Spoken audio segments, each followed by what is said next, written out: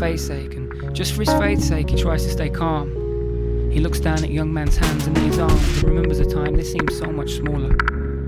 Outside is grey, and as the rain beats a rhythm on the window pane, inside feels just the same. He remembers the game he used to play at home on his own, racing the raindrops to the edge of the glass. Back then he only had to ask any questions. There was always someone inside who seemed to have the answers. In that house it smelt of fresh pumpkin, fried dumpling beans and Saturday cartoons. Old tunes, Lee Perry and James Brown. Soul to Soul came round, he was rocking a fade. Super Mario got played and played, like the hand-me-down jungle tapes his brother gave him from raves.